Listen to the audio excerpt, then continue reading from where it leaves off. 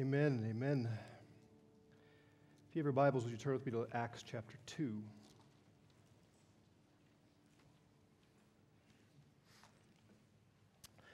I would like to read for you the first 13 verses, and then we will go before the throne above and ask the Spirit that we will be learning about to be with us.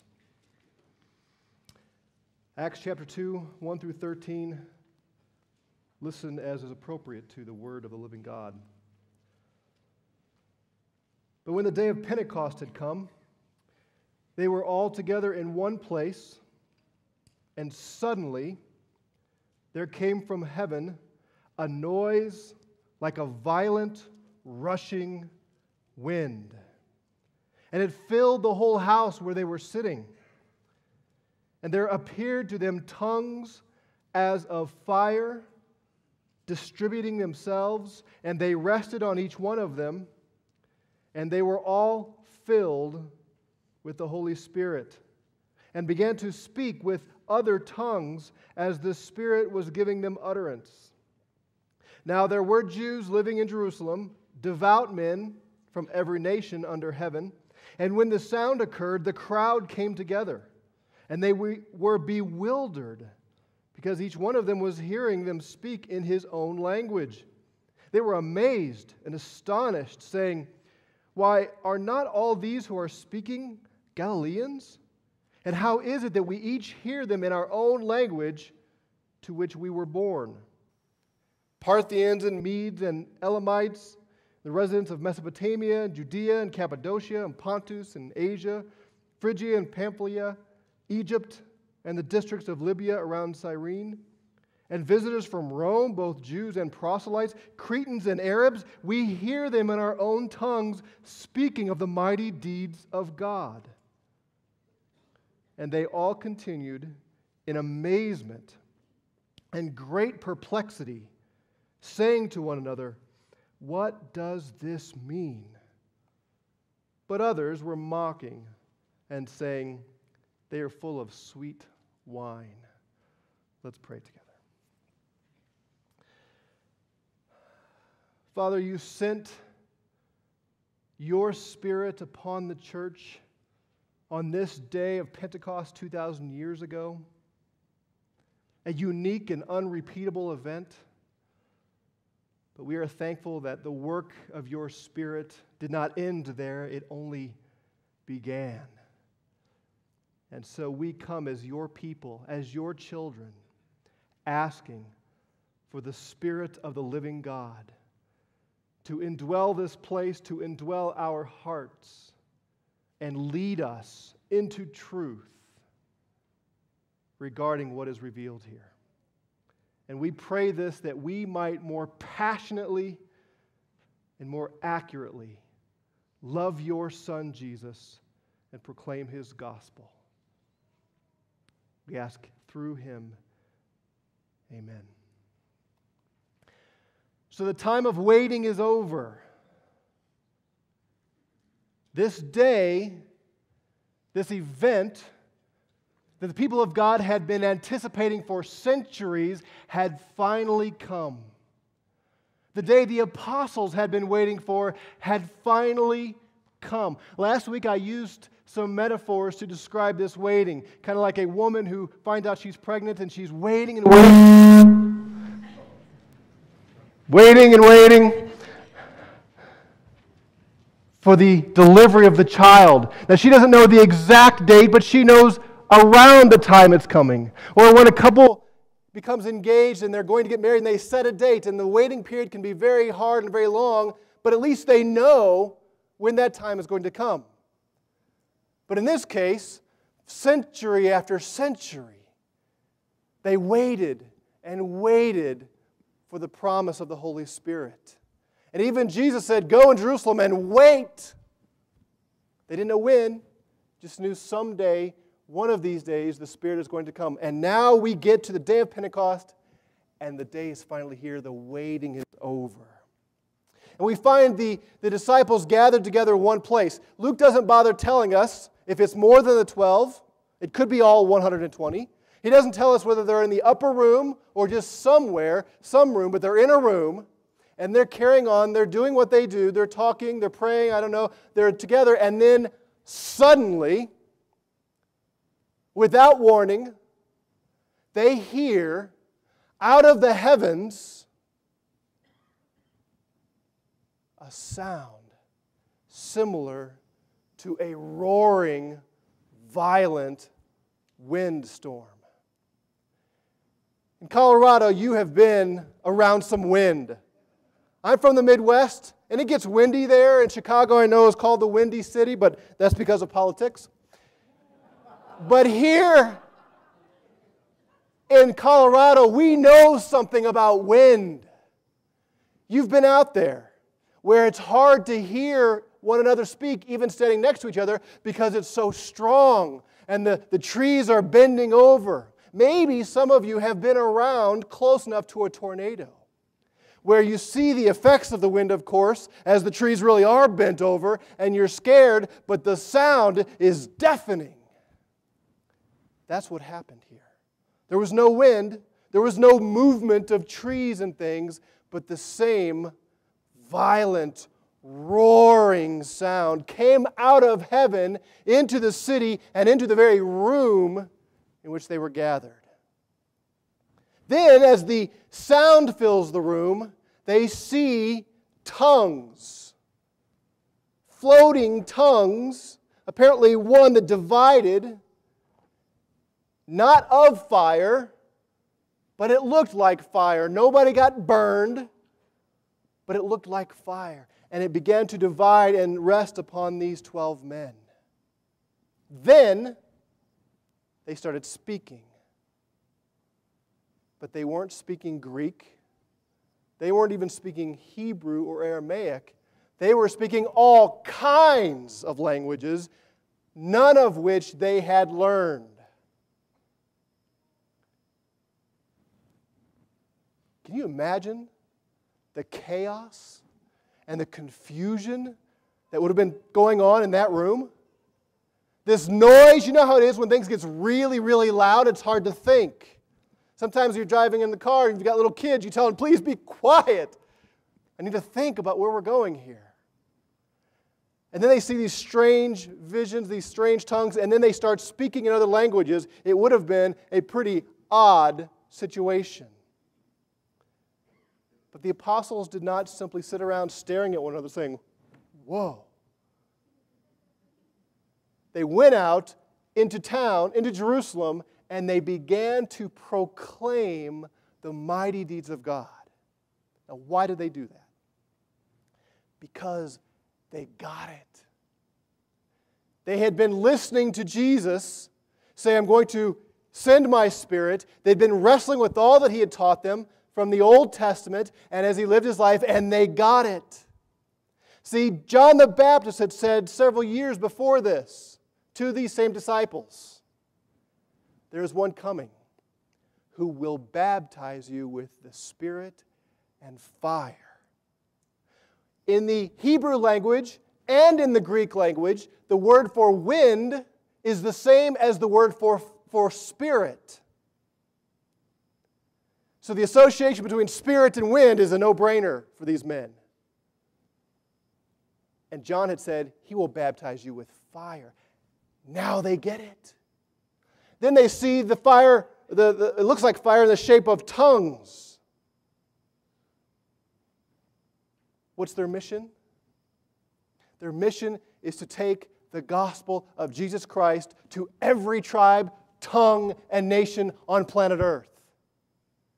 And they sit around for a moment, they hear the wind, they see the tongues of fire, they remember their mission, and they get it. It is time to go. This is the Spirit coming upon us. We have power from on high. We're speaking languages we didn't learn.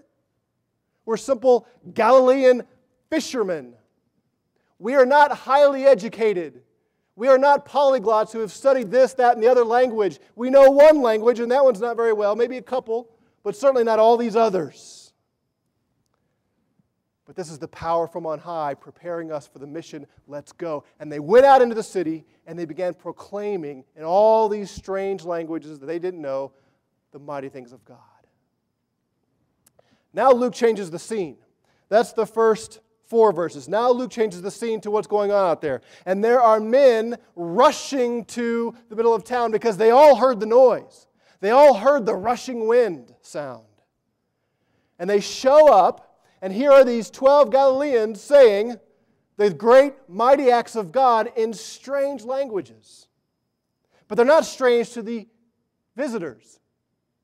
In fact, they're marveling. They're saying, those guys, those Galileans, are speaking in our languages. And Luke lists for us a variety of countries to represent all the nations of the earth that were gathered here. Now, these were probably not Jews who came for the Pentecost feast. That was going on. This is Pentecost. Pentecost means 50th. This was the Feast of Weeks or the Feast of Harvest that the Jews celebrated. It was a time of celebration for the good things of God, the harvest God had brought, the good fruits that He had poured out upon them. It went all the way back to the time of Passover. They were to gather together. This is one of the major festivals of the Jews. And they were all gathered here on this Pentecost, but these visitors, or these men described here, were probably not new in town just for Pentecost, because verse 5 says there were Jews living in Jerusalem. That word, if you were here on Wednesday night, is the same word as Christ dwelling in our hearts. It's a word that communicates a settling down. These were probably people who had been born abroad. They were part of the dispersion. Do you remember when God judged Israel centuries earlier? And the Babylonians and Assyrians and others came down and carried them off into foreign lands. It was their exile, their judgment for their idolatry. And these families then began to preserve the best they could their Jewish faith wherever they were at. And century after century and generation after generation, people preserved their Judaism, but some of them, when the opportunity came, moved back to Jerusalem. And so they came learning Greek, possibly Aramaic, maybe a few learned Hebrew, but they also learned their native mother tongue. And so they come back and they relocate back to Jerusalem, and they are living here, and they hear this sound, and they rush together saying, what is going on? They hear the roaring sound, and now they're hearing these simpletons speaking a variety of languages. Some scholars have done research and discovered that Galileans probably had some kind of a speech impediment, where they couldn't pronounce all of the vowels and consonants the way they should. These were not the kind of men who were going to be good translators and interpreters. They didn't know these languages, and all these people gathering around knew that. And they're astonished. Did you notice how many times and how many different ways Luke expresses their state of mind? Look at verse 6. When the sound occurred, the crowd came together and were bewildered. Verse 7, they were amazed and astonished. Verse 12, and they all continued in amazement and great perplexity. This sound was intense. It came out of heaven and it got their attention. This was unexplainable. It wasn't thunder. It wasn't something they'd heard before. It was loud and it was unique. And now they hear people preaching the mighty acts of God, probably going back to Genesis and creation, probably the Exodus and the plagues and all that God had done to show His power throughout the Old Testament. They're hearing these works in their own language, and they are utterly bemused. What is going on? What does this mean? There is no natural explanation for this. At least that's what most of them were saying. Some others came up with a different theory. They're drunk. But that doesn't explain the intelligibility of their speech. If they were drunk, they might be babbling, but they wouldn't be babbling in languages that make sense. English speakers who get drunk don't even speak English intelligibly. Much less are they having to launch into Italian or something. So Peter stands up. Let's look. Verse 14 and following. But Peter, taking his stand with the 11, raised his voice and declared to them, Men of Judea, and all you who live in Jerusalem, let this be known to you, and give heed to my words. For these men are not drunk as you suppose, It's only the third hour of the day. It's only 9 a.m. Come on. No, they're not drunk. This is what was spoken of through the prophet Joel. Here's the quote. And it shall be in the last days, God says, that I will pour forth my Spirit on all mankind, literally on all flesh. And your sons and your daughters shall prophesy, and your young men shall see visions, and your old men shall dream dreams, even on my bondslaves, both men and women. I will in those days pour forth my Spirit, and they shall prophesy. I will grant wonders in the sky above and signs on the earth below, blood and fire and vapor of smoke. The sun will be turned into darkness and the moon into blood before the great and glorious day of the Lord shall come. And it shall be that everyone who calls on the name of the Lord will be saved. I need to ask you a question at this point.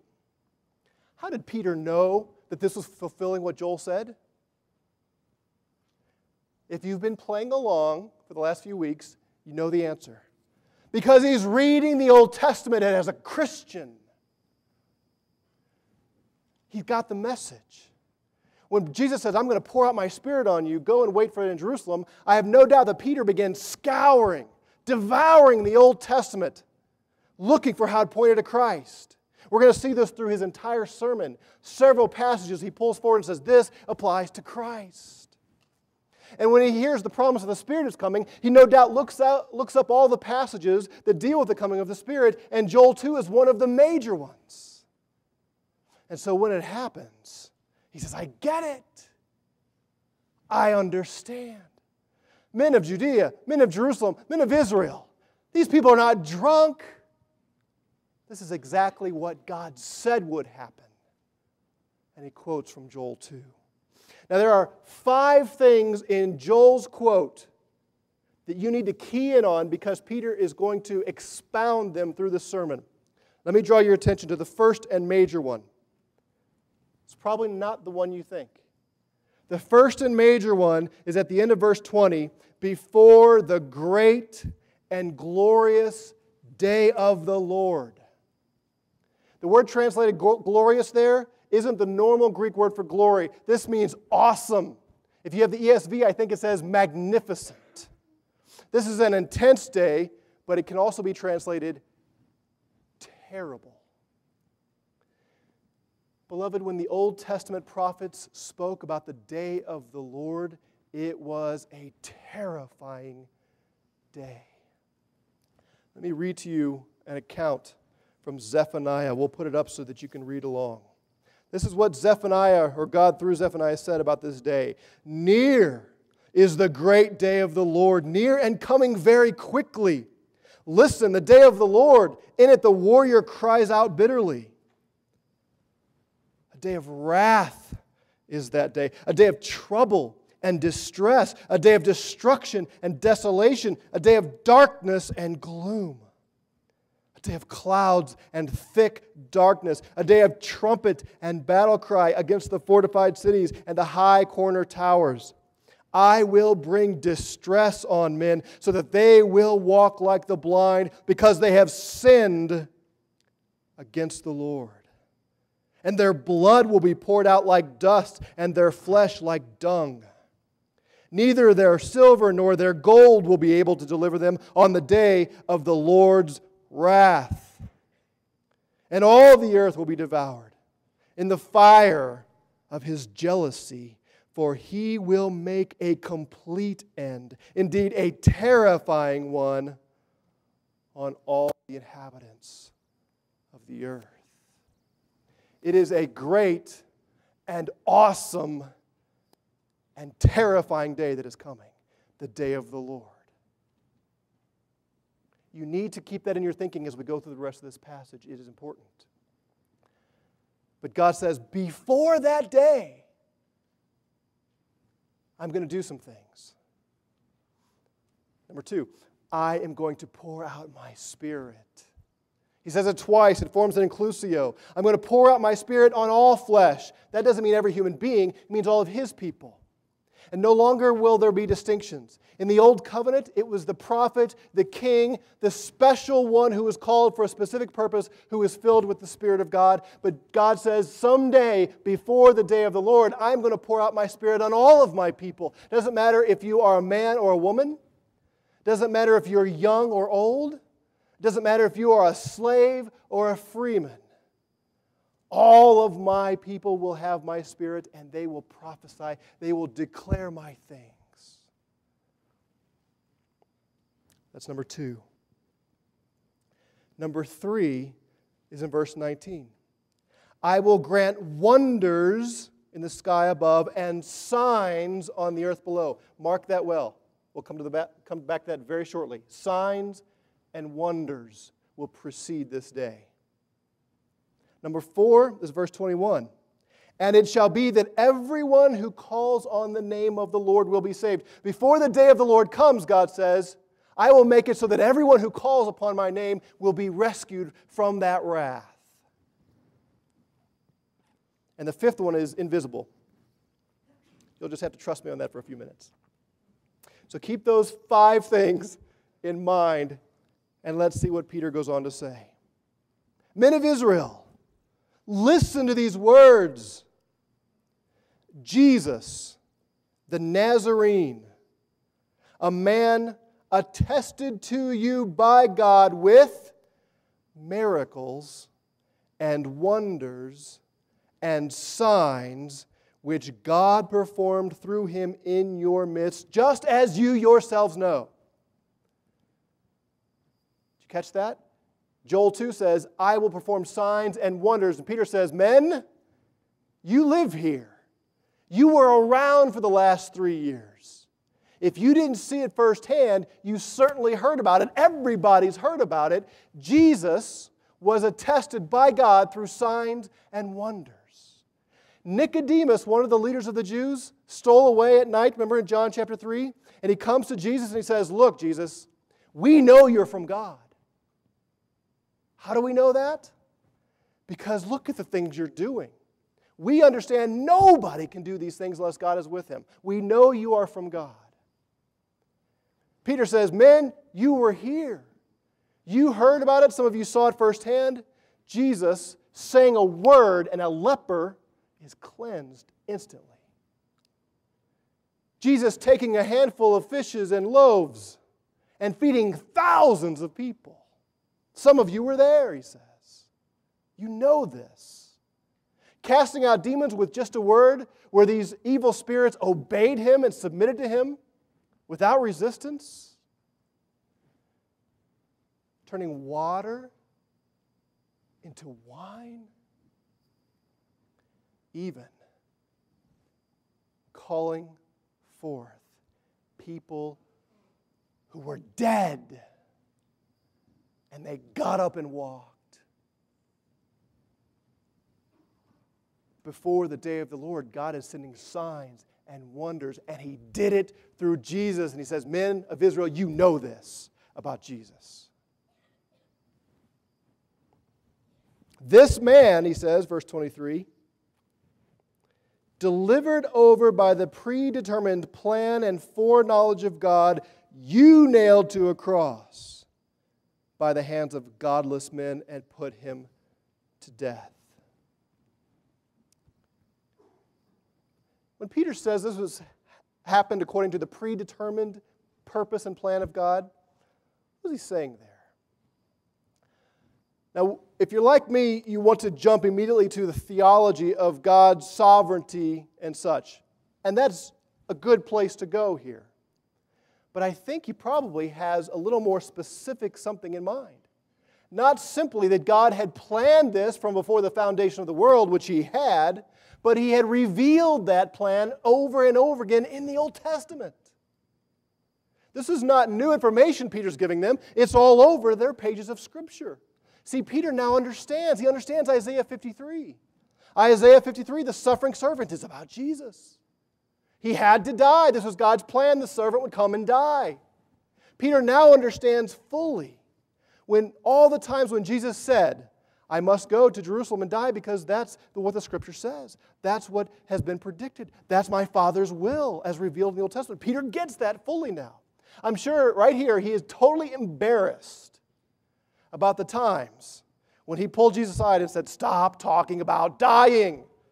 You're not going to die. You're the Messiah. Messiahs don't die. They rule and reign. Now he realizes he had to die. Of course, it was God's plan. It was revealed all through Scripture. He understood now the imagery of all those animals that were substituted for the people of Israel so their sins could be atoned for. They can't atone for sins. It was all talking about Christ. It says, men of Israel, this was predetermined and planned by God. He knew it beforehand because it was all His design. He revealed it. However, you are not off the hook here.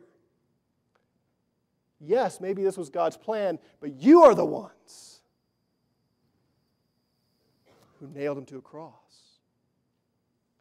Yes, the Romans were the ones who actually pounded the nails and poked the spear. But the reason they did that is because you men of Israel relentlessly clamored for His death. Crucify Him, crucify Him. You wouldn't let up. Pilate almost had no other option.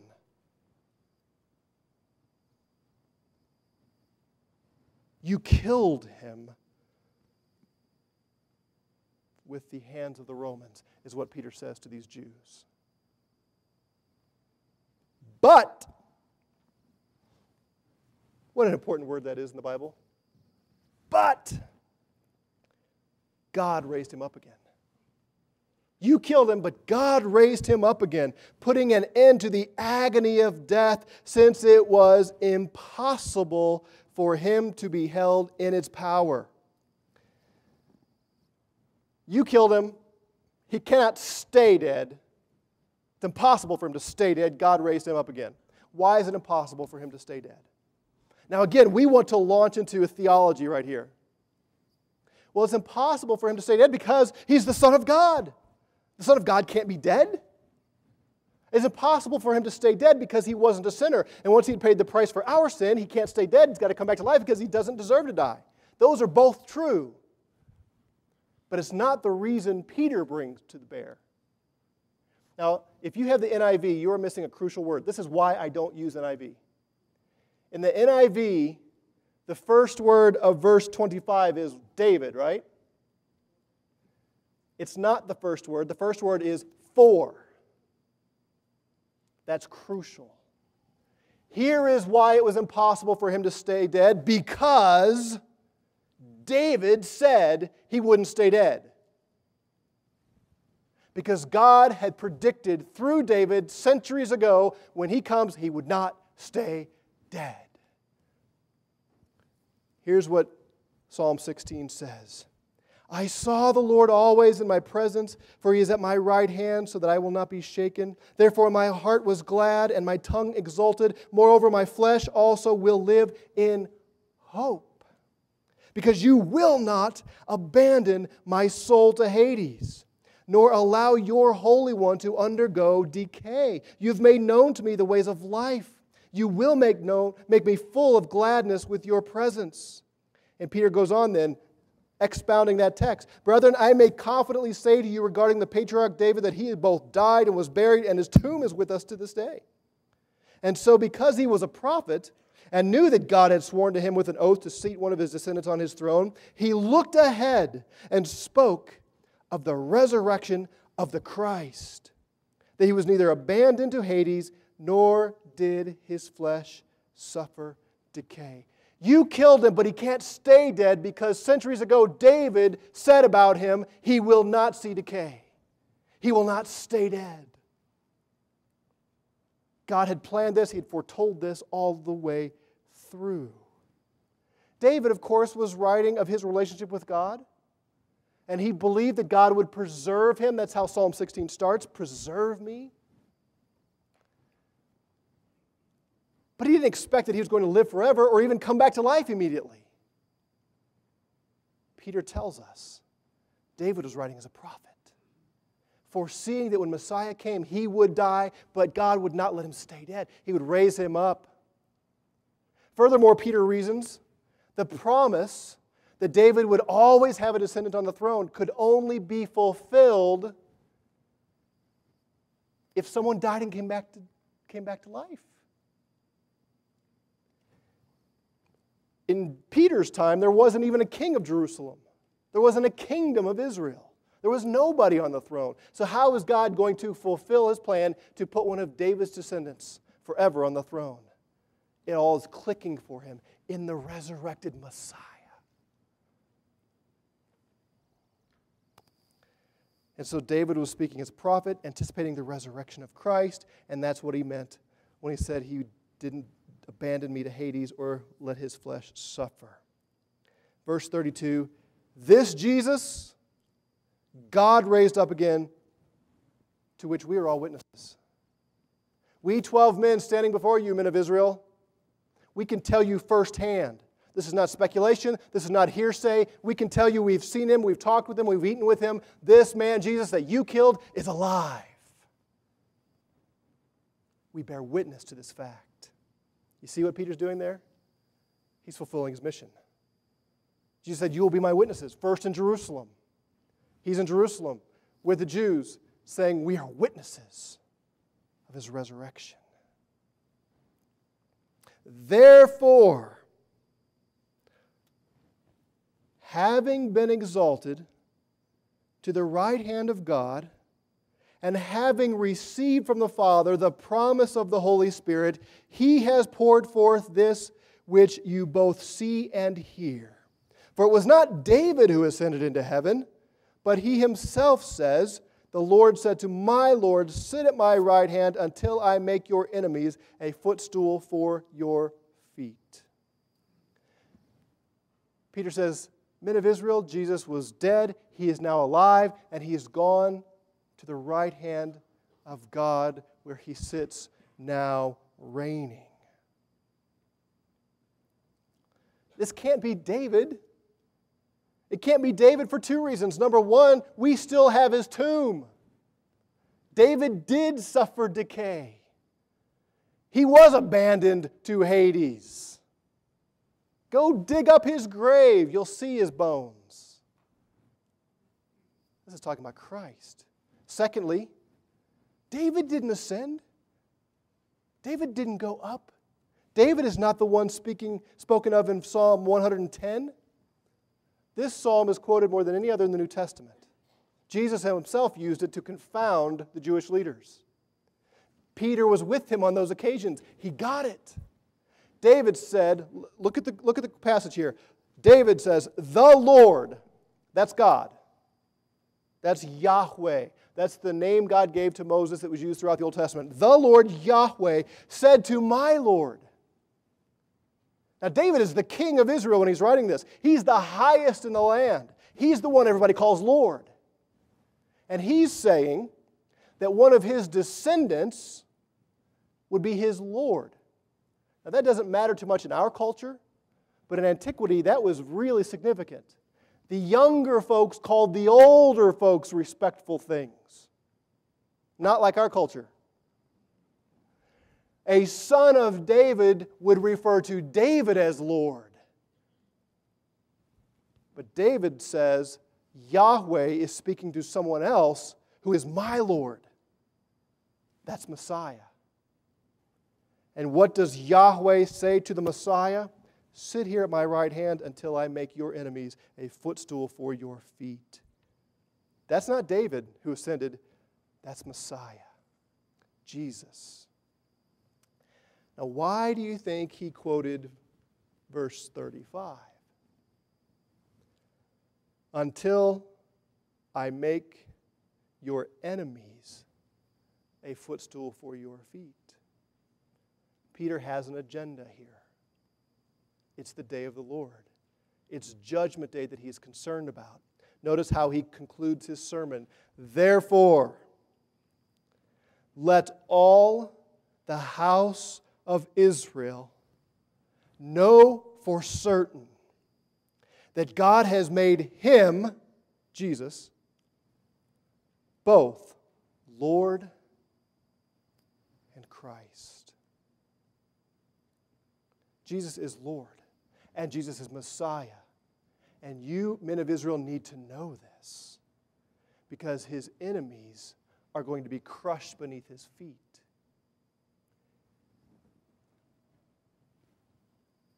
Did you notice in verse 33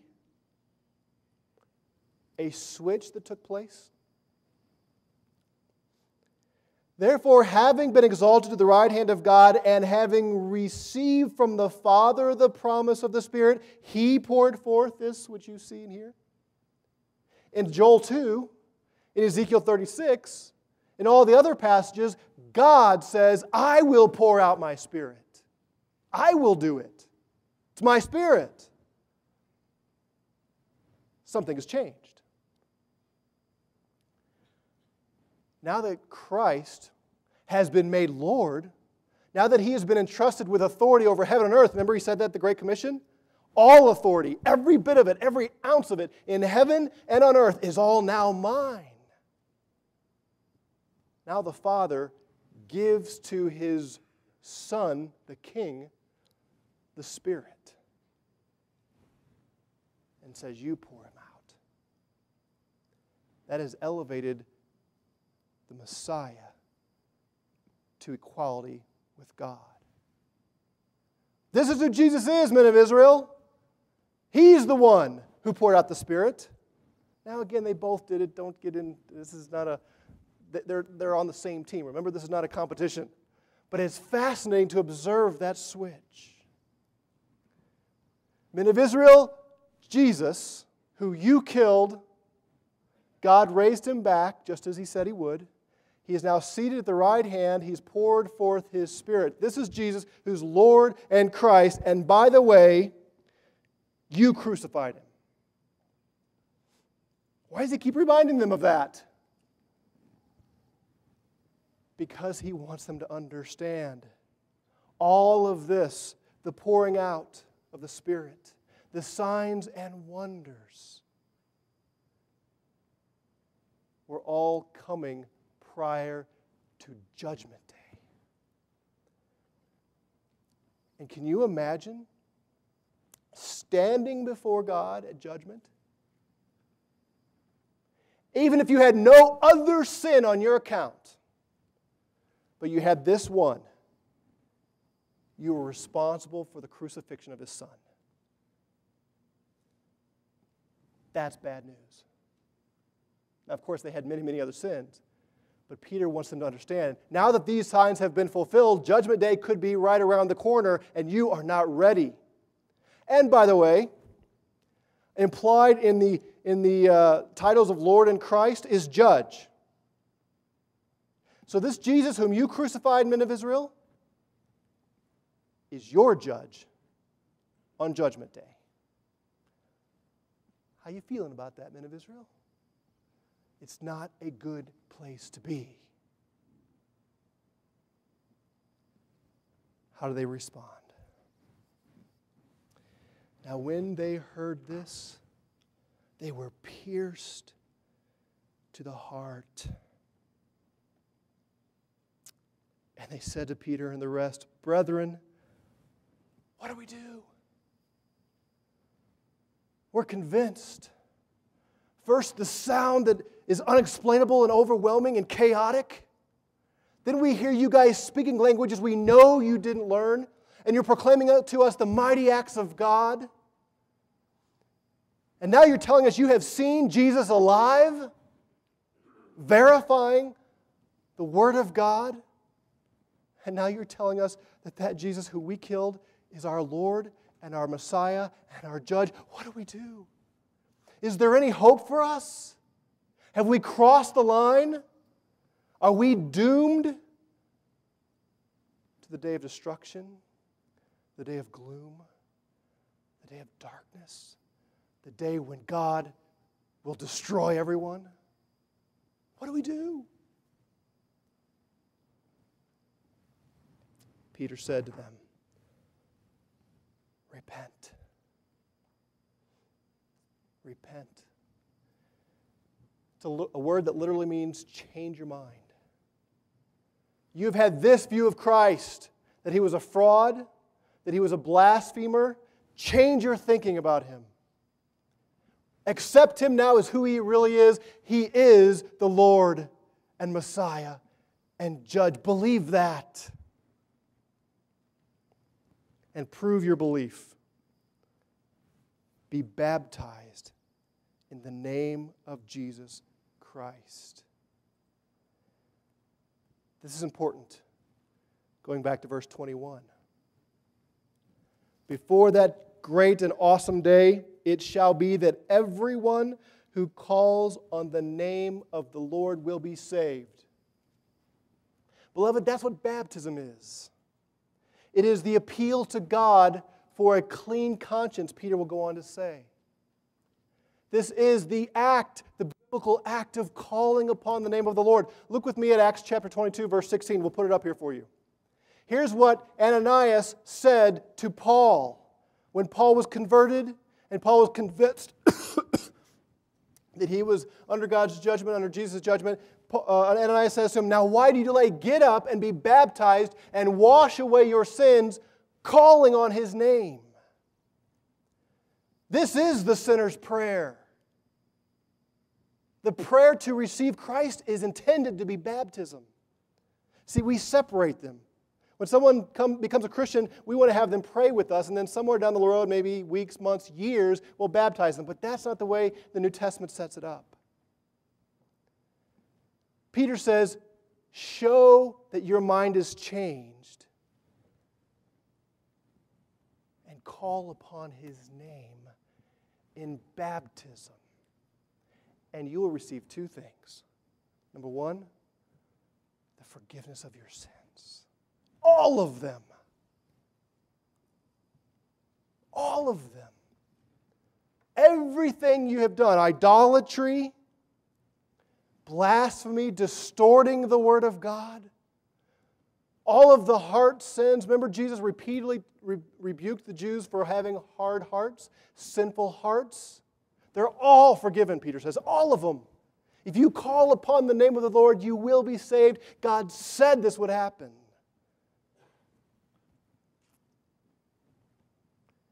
The second promise, you'll receive the gift of the Holy Spirit. The same Spirit that empowered us to speak these foreign languages. The same Spirit that is represented by that overwhelming noise.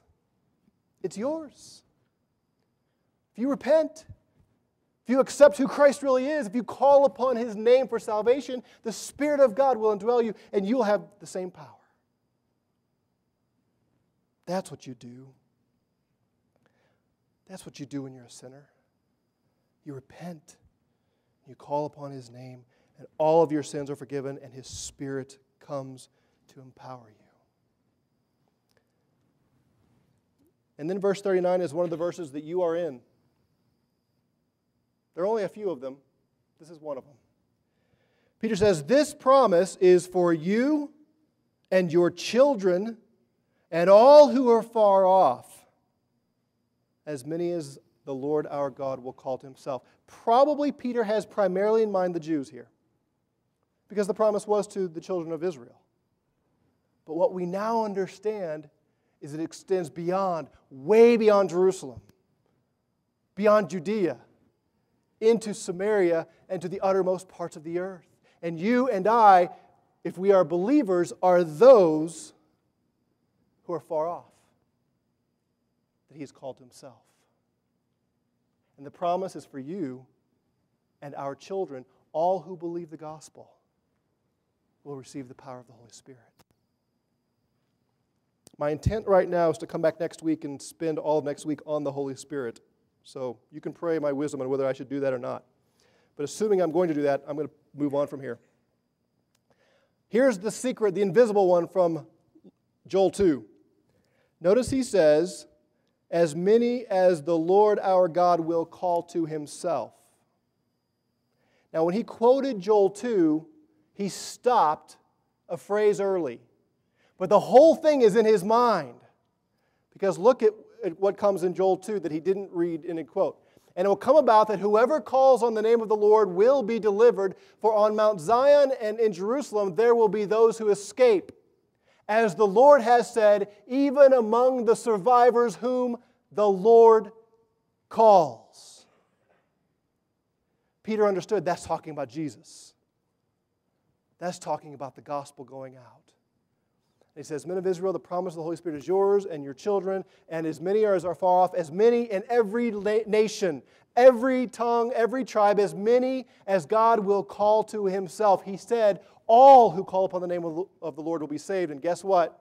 You cannot do that unless the Lord first calls you. He calls you, and then you call upon Him. And with many other words, he solemnly testified and kept on exhorting them, saying, be saved from this perverse generation. We don't have all the words to Peter's sermon.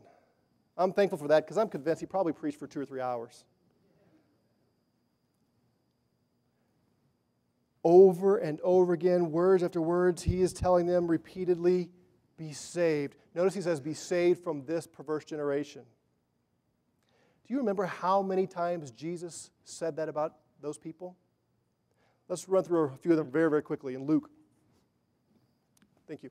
Luke 9. Jesus answered, you unbelieving and perverted generation. Next one. And the crowds were increasing. He began to say, this generation is a wicked generation. It seeks for a sign. Next one. So that the blood of all the prophets shed since the foundation of the world may be charged against this generation, talking about the Jews who lived at that time. Next. Jesus says, but first he must suffer many things and be rejected by this generation. Is there another one? No. Over and over and over again, Christ himself said this is a perverse generation. They've made idols their gods. They've rejected the truth of God. They distort the truth. Peter says, be saved from them.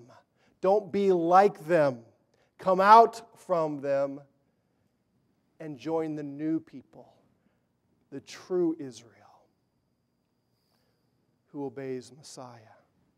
And you'll be saved from the day of wrath that is coming.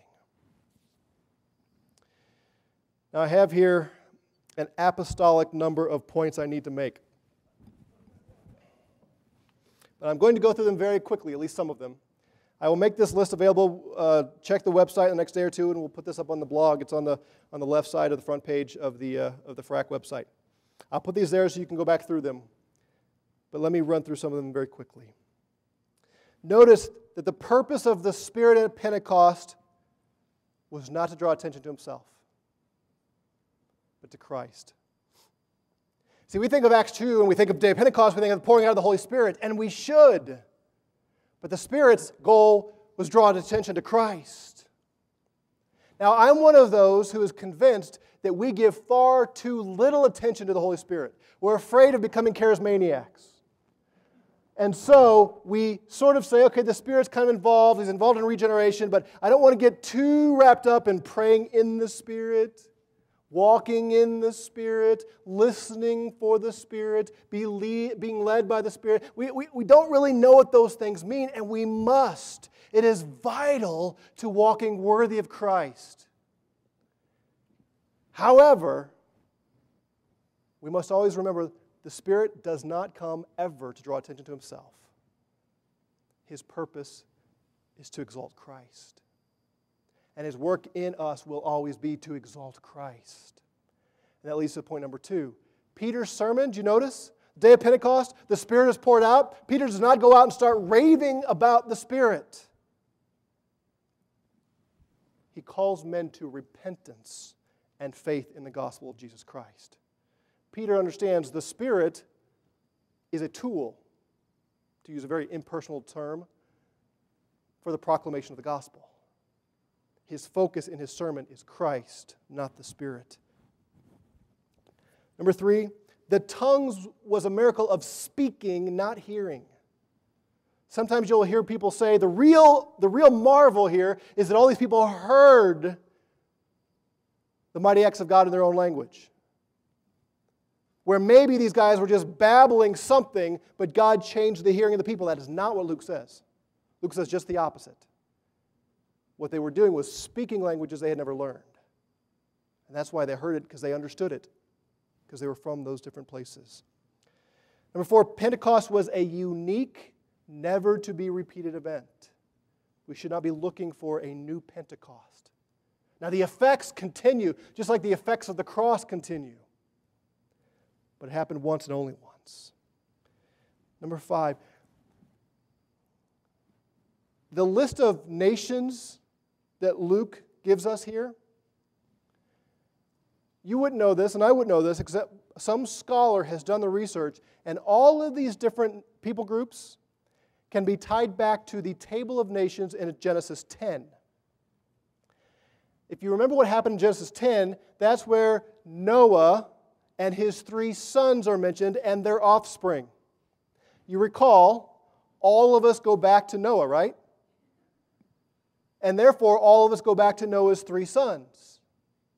Well, as the Bible begins to show where the sons of Ham went, the sons of Shem went, and the sons of Japheth went, Luke has represented all 3 of those groups.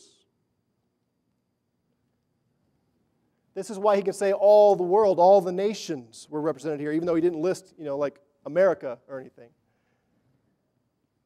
But what happened in Genesis 11? The Tower of Babel, where all these descendants of Shem, Ham, and Japheth spread out through the world and they become corrupt and they unite and say, we're going to build a great tower and we're going to make a name for ourselves. And God says, no, you're not. And how did he judge them? How did he curse them? He spread them across the world and gave them different languages. On the day of Pentecost, the curse is undone. It's redeemed. Not by giving them all one language, but by giving them one story in all their languages. The new creation has begun. All the sin brought into this world, God is in the process of undoing, and this changes, overturns, and redeems the curse of Babylon. Number 6, miracles are not self-authenticating. We sometimes think, boy, if we just had that power today, if we could do these signs and wonders, people would be converted in droves. No, they wouldn't. Some would be saying, you guys are drunk. It's never enough. It's never enough just to wow somebody. If your heart is hardened, you will find some other explanation. If the Spirit of God is not preparing the heart, and if the truth of the gospel is not proclaimed, miracles will do nothing in and of themselves. Number 7, there is most likely a correlation between the baptism for forgiveness and the sprinkling of cleansing in Ezekiel. Now, I'm not going to develop this here, but think about it sometime. Ezekiel 36, God says, when I pour out my Spirit, I will sprinkle you clean and forgive all of your sins. Baptism as the appeal to God, the calling upon the Lord for salvation, the washing away of sins represents the cleansing that comes now that we have accepted Christ. Number 8, we need to read the Old Testament as Christians. Are you doing that yet? I hope so. Number 9, the cross was God's predetermined plan to redeem His people. It was not a reaction. It was His design all along. From before the foundation of the world, the Lamb was slain. That's His purpose in redeeming His people. The Jews and the Romans did not change God's course. It does not free them from responsibility, however. Number 10, we too live among a perverse generation. And we need to call people to be saved from it. We live among a people that are wicked and evil, and they distort the truth, and they reject God, they reject His Messiah. They do all the things these Jews did. And we need to appeal to people to come out and be rescued from them. Number 11. Told you, I have 12. I told you it was an apostolic number. You didn't believe me, did you? Number 11. Do you understand the Holy Spirit has been given to you? Does that mean anything to you in your daily life? We're going to come back to that, I believe, next week. If not, we're going to come back to it because it recurs throughout the book of Acts. Number 12. Do Do you see the immeasurable grace of God and what happened here? What I didn't read was that on that day, 3,000 people responded to the gospel. These were not just 3,000 anybody's. These were 3,000 people who just recently were saying, "Crucify him, crucify him, crucify him." If anybody should have been under the irrevocable wrath of God, it's people who said, "Crucify His Son." God said, "Nope. I'm not judging all of you. I'm a gracious God. It's who I am." 3,000 of those who were responsible for the death of Messiah, God redeemed. Oh, He is a gracious God. It also tells us that rejecting Christ is not the unpardonable sin. Have you heard that? It's not true. The only way it becomes the unpardonable sin is if you die in unbelief. Then there's no potential for pardon. But as long as there is breath in someone's body, no matter what he or she has done in their life, no matter how many times they've said, "Jesus is not the Son of God, the gospel is not true," as long as they have breath, there is the possibility in God's grace for repentance and cleansing and the filling of the Spirit. Don't ever give up hope for anyone who's alive. And there is no sin. Beloved, I know some of your sins. You know them more than I do, and I've got my own. There is no sin, none, that you have committed that God has a hard time forgiving.